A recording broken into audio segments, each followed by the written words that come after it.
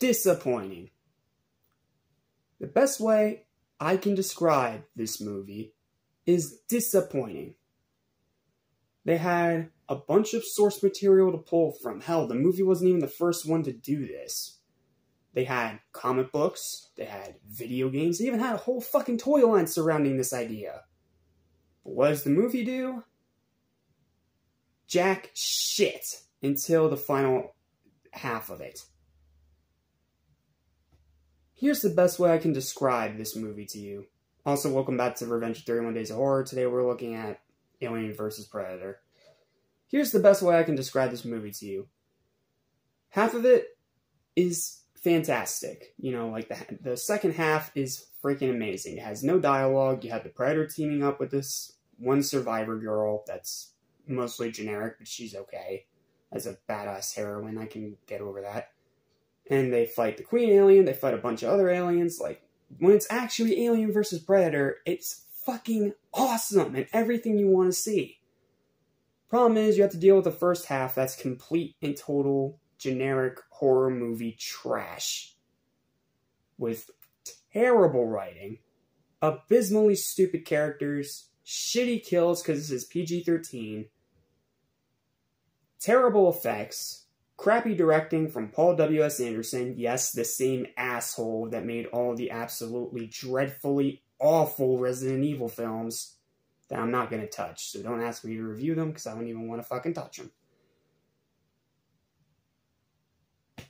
And just a plot that's stupid. Like, really, it's all about this pyramid they find buried under the ice in Antarctica, and then it time travels into... No, it doesn't time travel. It ties into, like, these ancient ruins and shit about predators and how they used aliens for hunting game until they overwhelmed them. That's dumb. That is so dumb. And most of the movie, we're stuck in this boring-ass setting.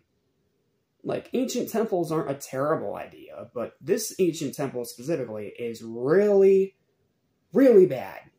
Because it's not interesting, it's not unique, it's not actually memorable. It's just like every shitty generic temple you see in every other shitty generic horror movie.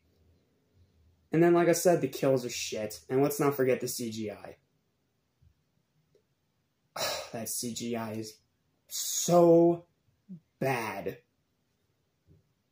But like I said, it's saved from being a complete insipid pile of garbage by the second half of the movie, where you have the main predator named, I think it's Scar. Yeah, I'm going to say Scar. Scar. And he teams up with the last survivor, this female girl, and they fight aliens. And she gets to have, like, an alien tail spear and an alien head shield to protect her from the acid blood. That is fucking awesome. And then they fight the Queen Alien. That's fucking awesome. They have a chase through a boneyard. That's fucking awesome. Like, the whole second half of the movie almost completely saves the first half because it's so cool, it's so everything you want it to be, and there's no shitty fucking dialogue to ruin it. It's all just done through show, not tell philosophy, which is what the whole fucking movie should have been about. Instead, we were stuck with shitty characters and terrible writing and awful CGI and crappy fucking locations and bullshit for the entire first half, and then the second half, it suddenly becomes the movie that it should have been in the fucking first place. So, I don't know what they were thinking. Maybe it's Paul W.S. Anderson just being a shitty director. Maybe it's some kind of stupid corporate bullshit that happened behind the scenes. I don't know. All I know is that this movie could have been so much better than it actually is, and it still pisses me the fuck off that this wasn't as awesome as Freddy vs. Jason. At least with that movie, despite having all those shitty human characters, we got to see Freddy versus fucking Jason. Here, we don't get Alien vs. Predator until the second half of the movie. At least with Freddy vs. Jason, you got like 2 or 3 fights with the two of them. And it wasn't in just the second half of the movie. There was one in the first half, somewhat, and then you had like the whole setup, and then you had the main event in the real world after fighting in the dream realm, and then you had the fight on the dock, which was bloody and gory as it should have been, because it was actually R-rated and they had fucking balls. This was just PG-13 to death. Sift through our bullshit just so you can watch a better half of a movie that it should have been in the first place.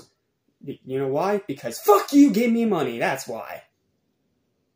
Sound fun to you? Doesn't sound fun to me.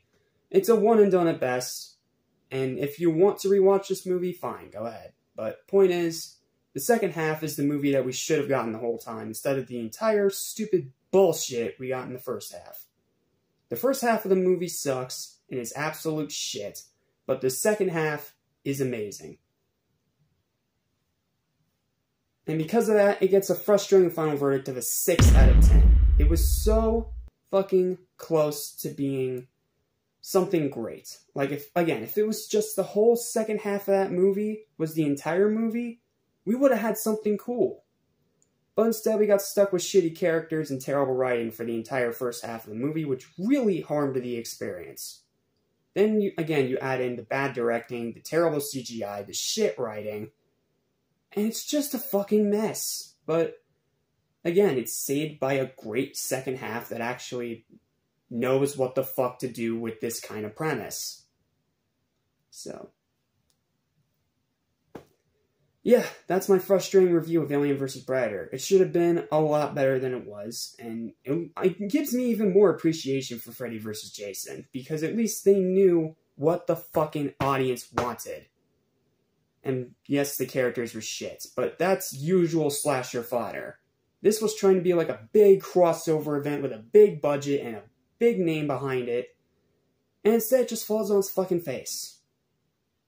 And literally has to, like, dig itself out of a fucking hole in the second half. Thumbnail pretty much summed it all up. Half is good, half is shit. That's my review of Alien vs. Predator. But hey, it's better than the sequel, which, despite getting an R rating, was somehow even fucking worse than this shit. See you next time for Shadows vs. Silhouettes. Alien vs. Predator Requiem. Shadows vs. Silhouettes.